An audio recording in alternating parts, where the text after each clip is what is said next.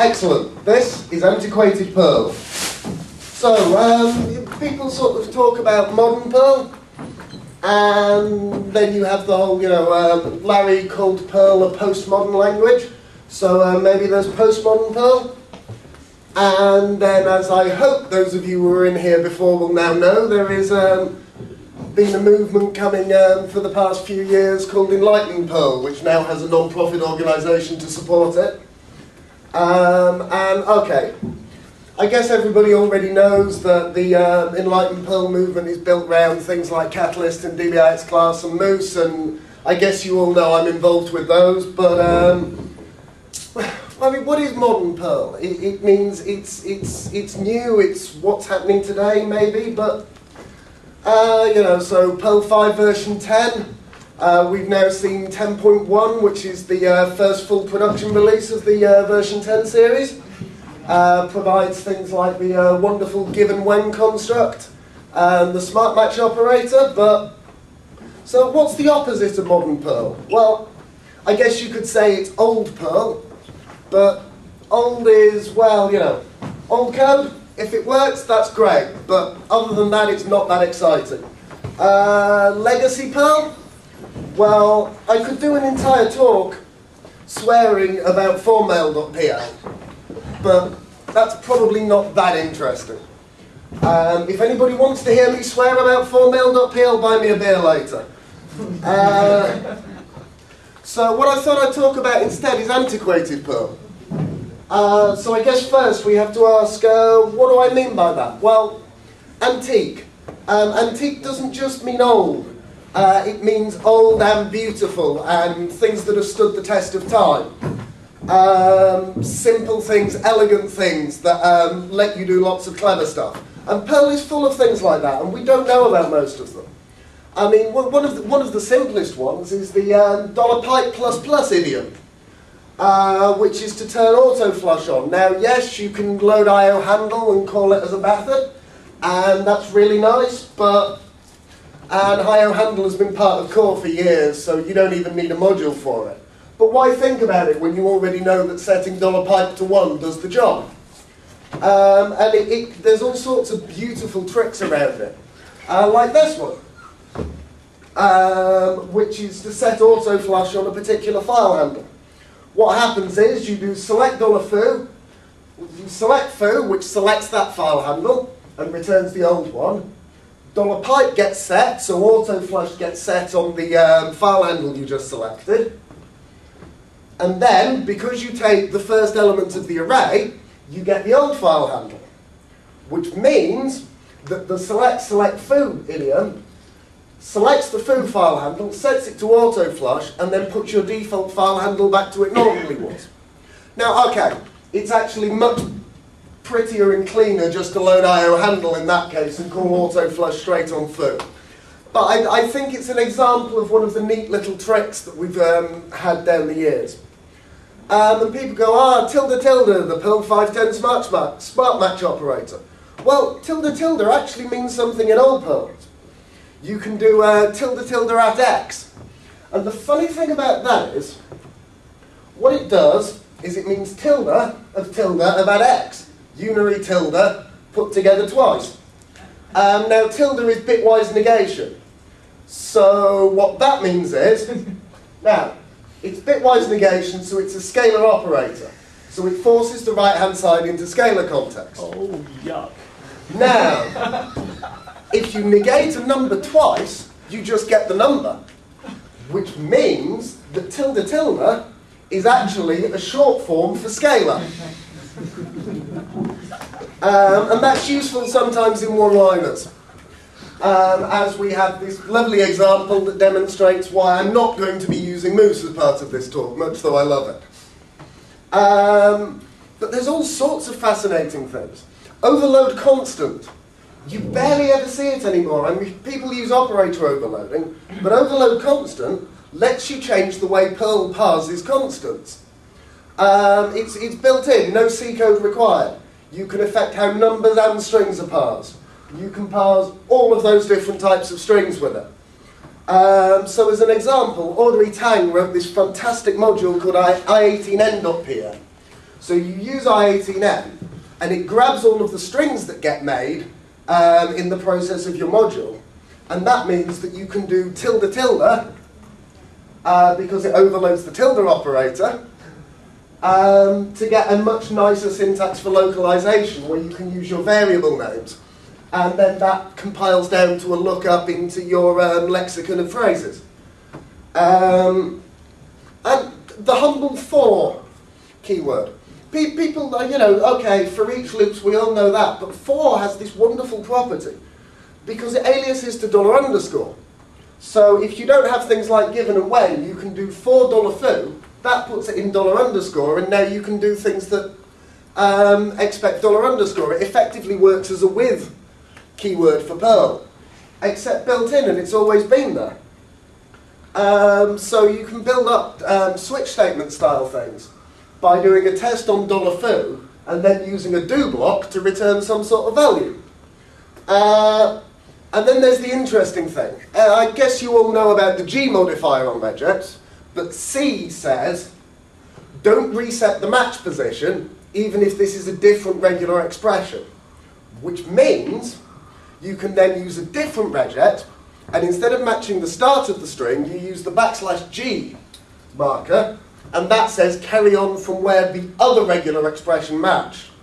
And if you've got that, you can build parsers with it. So you say, if it matches this, do a subparse. Inside the subparse routine, you do for, and you use the element of @_ directly. Remember, @_ is aliases, not copies. So it's the actual same scalar value, the same C scalar value under the hood. Which means when we do the submatch in the parser, it's matching from the position where the outer parser left off. And once you add in the built-in pos that allows you to get and set the position, you can actually do backtracking regular expression parsers with this, which has some interesting possibilities. And subroutine prototypes. People go, oh, prototypes are a bad idea. I mean, mostly they are. About the only time you really want to use them is for the ampersand prototype, which allows you to make built-in style things. So you declare a sub as ampersand, and then it takes a block, which is how, for example, error.pm creates its try-catch stuff. These days I would suggest using try::tiny for lightweight stuff, and the devil declare based try-catch module when you're doing complicated stuff. But the principle is quite interesting. And the other interesting thing is there's a built-in function called prototype. Nobody really pays much attention to it because it's not normally that useful, but it lets you get the prototype string for a subroutine so you can introspect it, see if it's been declared specially and how its arguments work. Which, by a slightly odd route, brings me to the humble type glob, the core of Perl. A symbol table, a package, is just a hash of type globs, and you can do things with that. So your way of building an exporter without using exporter.pm is that if you turn strict refs off, which I recommend you do only in the block you're using it, then you can actually install a method into a package by referencing the package name type glob, and doing equals sub sets the code slot of the type glob, which is exactly the same as a normal subroutine declaration does. But the really interesting thing of it, so, I'm sorry, this is a different part. So, local. People forget about local. Oh, you should be using my for everything. But local has the interesting thing that it's dynamically scoped. It's scoped to the call stack. So if you do a local here and call something else, the local is still in scope over there, which lets you do some fairly interesting things. Local $_, useful piece of defensive programming. More interestingly, you say, well, I've been using croak in my code, but I need a verbose error in this place. So you say local *carp croak is carp confess. And then anywhere inside there, where you call croak, it does a confess instead, and you get a full stack trace. So you can use that to turn stack traces on selectively just for the piece of code that you're trying to debug. So you don't take the overhead of generating the stack trace, and you don't get big error messages, except in the part of your code where there's the bug, which is what you're trying to look into. And another thing you can do with local, this is a beautiful trick. Setting local at argv and $/. Because you provided no value for $/, it becomes undef, which means slurp the entire file at once. By setting at argv to $file, you can use the built-in one-liner trick of empty file read, and that will read from the file. The really nice thing about this is, because Perl is clever, when it's going through at argv, if it gets an error opening a file, it throws it for you. So you don't actually need to put the or die in, and that's actually still safe code to slurp from a file. Which can be very useful sometimes. Another thing, strict and warnings. We all know about strict and warnings, of course. But the way they're implemented is quite interesting. Strict arrow import actually sets a bunch of hint bits in a compiler internal variable that the Perl compiler uses to work out what it's doing. So it affects the current compilation scope. It doesn't actually affect anything at runtime. And warnings does the same thing for a special value called warning bits. Which means you can, if you want, fiddle with those directly to turn strict and warnings on, but I would not recommend it. But the interesting thing about that is, because it's affecting the compilation scope, you don't have to worry about the caller or anything. The thing that matters is what the compiler's doing. So if you call strict import in another import routine, it affects the thing that's being compiled. So if you write a subroutine like this, that's the strict and warnings packages import method, that calls strict import and warnings import, then you can do use strict and warnings in your code, and that turns strict and warnings on for you. This is how Moose does it, by the way. And you can use it for your own, even if you're not using Moose. If you have something that you use a lot in your applications, you can have that package turn them on for you so you don't have to type it out every time. Which I find very useful because I often want fatal warnings. Because I'd much rather the thing just died at the point at which I've done something stupid than printed to standard error and carried on. Getting a bit further into the compiler, there's two sorts of hints. There is $#h, which is a scalar, which is basically a big bit field that's tested from the C code, and %h, which is a hash of information, which is used to store various context data that Perl needs. So you can do this interesting thing. If you add a magic set of bits to $#h, it localizes the hash, localizes it to the compilation scope. So that copy of %h now is going to go away when Perl hits the closing brace for the block that you're compiling, which means if you add a destructor to that, at the end of your compilation scope, %h goes back, the object you put in it goes away, and your destructor's called. Which means you can do cleanup. Rather than having to do use my module, code, know my module, you can just have use my module and use this, and at the end of that block, the destructor can automatically unimport and clean up for you. Which means when you're fiddling around importing subroutines to make things easier, you can keep them scoped to a particular area so they don't affect the rest of the file, which allows you to write much more careful code. It allows you to scope your imports just like mine lets you scope your variables, which is, I always think is a very good thing because I like using a lot of things that change the way Perl behaves, and I want it to only happen for the piece of code I used it in, and not affect anything outside of it. And the way you do it, because the package is just a hash of type globs, you just delete the hash entry. And that gets rid of the import that you put into scope. There is also bhooks end of scope, which does it a slightly more clever way using some C code. And bhooks end of scope allows you to get around. There are certain issues if you do a string eval within a block, %h propagates. So if if you've got a compiler handy, bhook's end of scope is the safe way to do this. We've gone through about 4 designs for this to get it absolutely right, and it's now very reliable.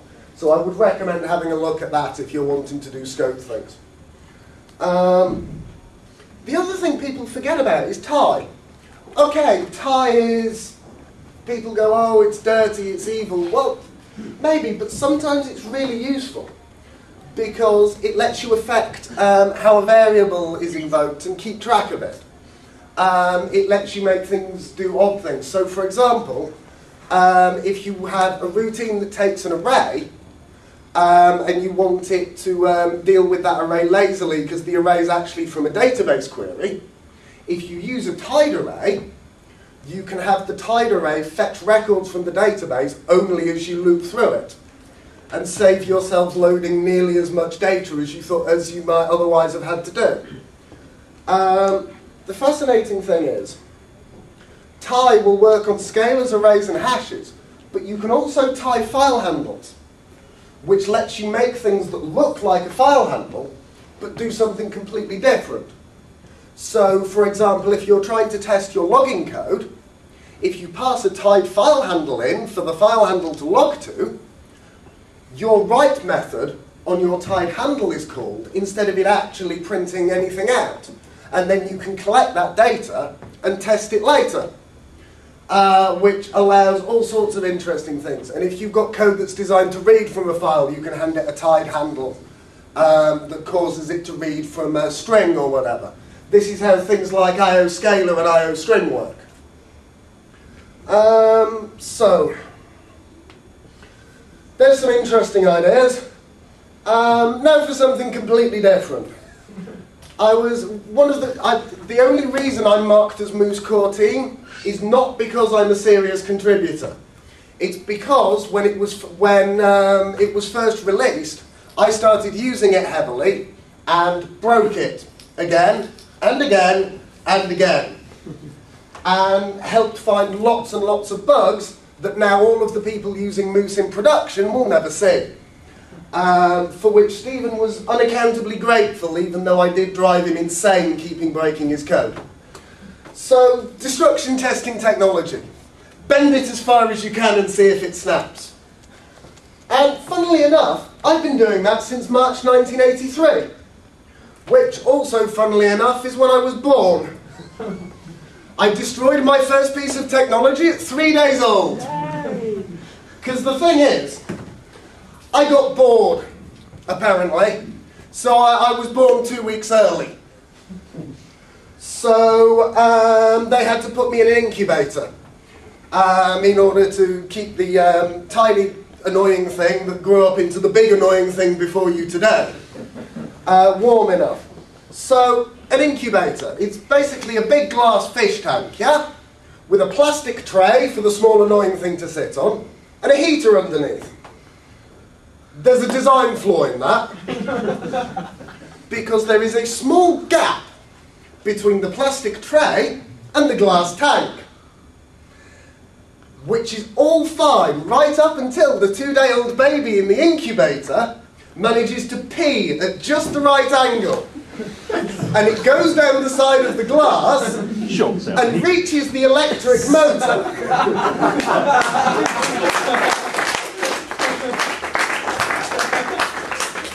So, in the spirit of this, I thought I'd take some of these tricks and see how far we can bend them without them breaking. Now, I discovered an interesting fact while I was messing around with prototypes, which is that if you have an invalid prototype, something that contains something that makes no sense to Perl, all you actually get at pass time is a warning. It doesn't become an error until you try and call that subroutine. So if you don't call it as a bare subroutine in your code, you never get an error. And I'd been thinking for a while that I kind of liked the devil declare type syntax, but I wanted to be able to do it without having to build a load of C code. And I realised that because it's only a warning, I can put whatever I like in the prototype. So I thought, why don't I build a web dispatcher using this? So you have a dispatch sub that takes subroutines with prototypes, and the prototypes specify what HTTP methods and URLs they take. And then inside some code, I go through those subroutines, and I pull the prototype out, and then I pass it to a parser. And we already know how to build parsers. We use regexes with /gc, yeah? So, what you can do is you loop around, parsing a section at a time, blow up if you can't find a section, skip the separator, and because pos gives you the position in the string, you can use a test of pos against the length of the string, and because this is $_, you don't need to pass the arguments, and that lets you find out when you've got to the end of the string and finished your parse.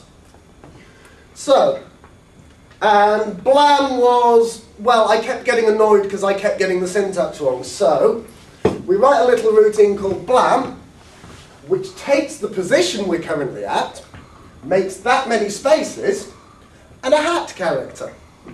And that means you can produce nice errors that actually point out where the error was in your string while you were parsing it, in order to make it easier to get it right.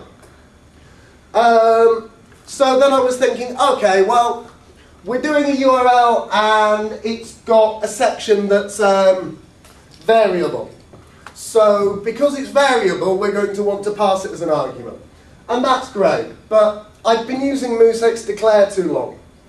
Fetching $self just annoys me now. I'm too used to not having to, because I just use a method keyword. So I thought, well, what can I do about that? I know. Let's create a $self global. So you do that by doing that, which creates basically a self-reference to $self. In fact, that idiom is exactly what useVars does, which is, of course, what we were all using before our was around. See? An antique, but still very useful. And then, you can write a routine that turns off strict references and sets a local $self to the current object. And then, if $run is a code ref, Perl, you see, when you call a method, it's not just a method name it can take. And I'm sure most of us have passed a scalar with a method name in, but it turns out you can pass a subroutine reference as well. And Perl invokes that as a method call. So my sub that I passed in earlier, if that's in $run, when I call it like that, I get the right $self, it's invoked as a method, and the arguments are passed through. So that seemed quite nice, and then I was thinking, how do we do HTML output? Because everybody knows that generating HTML just sucks. So I thought, well, I could use templates. There's plenty of simple templating systems. But HTML isn't text, which is why generating it with Template Toolkit, while often the least worst choice, is still annoying. So I thought, well, I really kind of wish I could just put it straight in the Perl and generate it like that. And then I thought, actually, I can do that. Because, well, what's that? It's, oh God.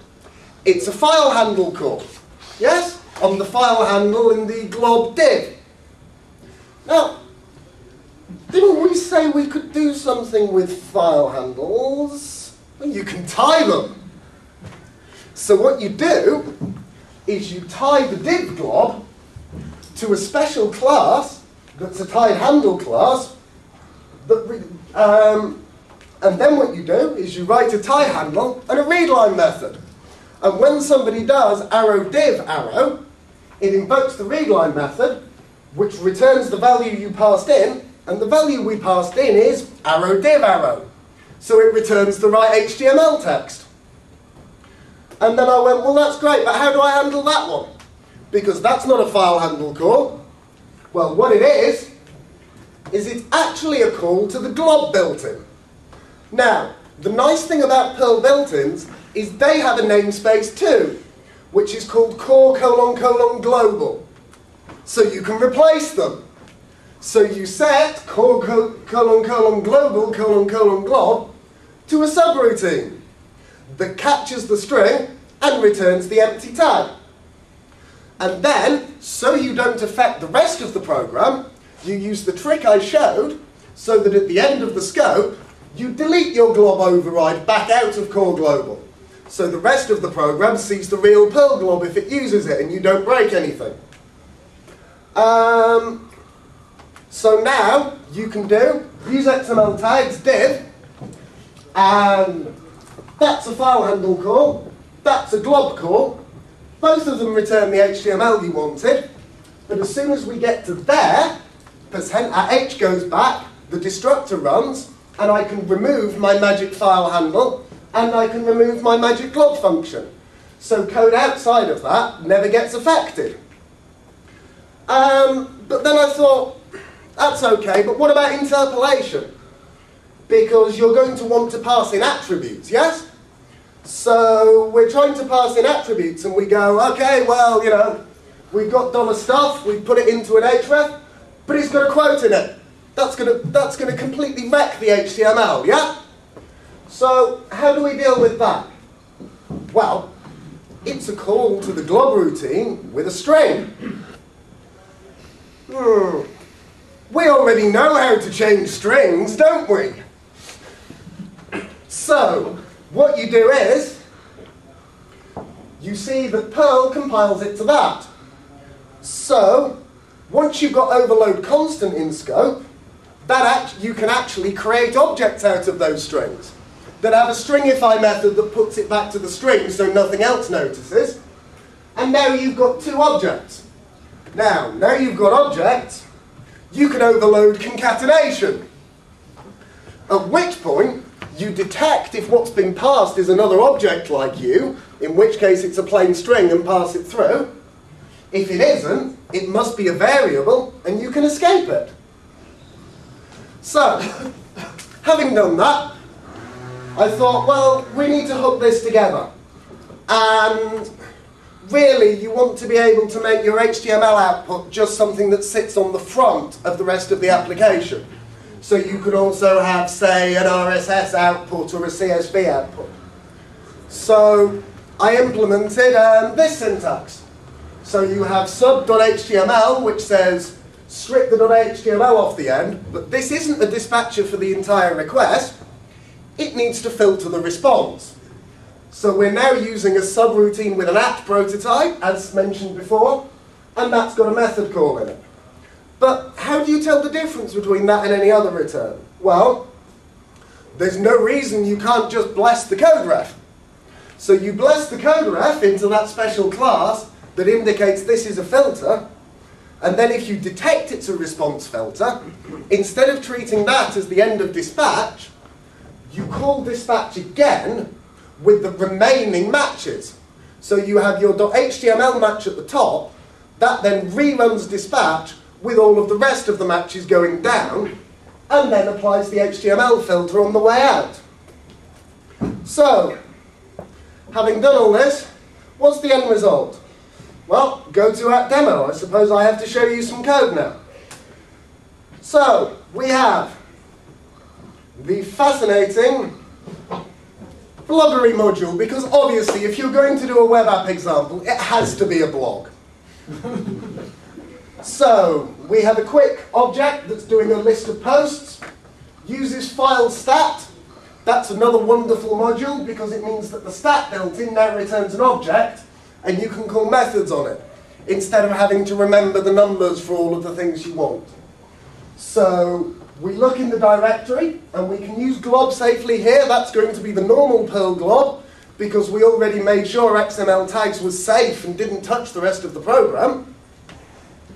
Make sure that's not a summary, sort it for newest, and then produce post objects. Another quick routine to get post objects, and map so that you can call arrow map with a subroutine on your post list, rather than doing a straight functional map. And your post object is simple as well. Load it from a file, just bless up an object. You can get the title just by pulling from the file name, and the data comes from local@argv$. So I don't have to worry about auto die or die, and I know I'll get an error if the file's not there. And then we go into the actual application, package bloggery. Oh, and I forgot to mention, use web symbol at the top, imported strict for me, imported all warnings fatal, except for the prototype ones, which it's turned off, so that I can use my dispatch syntax. And because I passed a package to it, it can then automatically set up the superclass of bloggery for me. So bloggery is now a web simple application. So now, I have a method to get the post list object, a method to get a specific post, and I can write a nice simple dispatcher. If it's HTML, filter it through the HTML output. If we're getting on slash, redispatch to the index method. If you've got anything, go and look for the post. And of course we can use $self in there. Strict doesn't mind because we did the equivalent of use vars. And the local puts the right object in $self for us. And for the fallbacks, I'm just returning basic format. This array ref system, by the way, is what the new PSGI standard for Perl web server to web application interfaces specifies.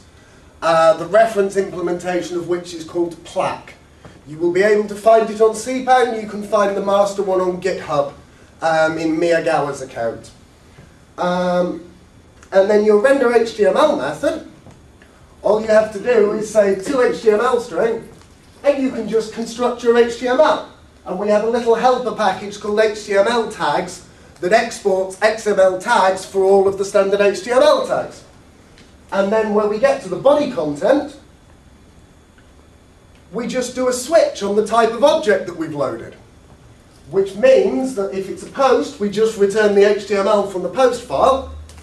And if we're doing the front page, we can now do a map call with our collection method and generate list items. All within Perl, clear what the HTML is, and because of the overload constant trick, we know that even if our $path contains HTML special values, it will get escaped correctly when it goes into the final HTML. And so, if we then run that CGI, we get a nice summary, simple summary page. We can load a post, and if we miss one, we get a text-based 404 response. So, this code is in the Web Simple repository under catagits on git.shadowcat.co.uk. If you go to git.shadowcat.co.uk, you will be able to use GitWeb to browse the repository. And that is how to use antiquated Perl to make something new and interesting. Any questions? That's going to be a good one to learn. How do you do that? Why did you do that? That's a question. Because it was fun. Has Satan come for you already to get your soul, or? Yes, see, sliding my talk yesterday. I'm not selling my soul yet. I need at least another 10 years to tarnish it some more and make it worth more. Anybody else? All right. Thank you very much.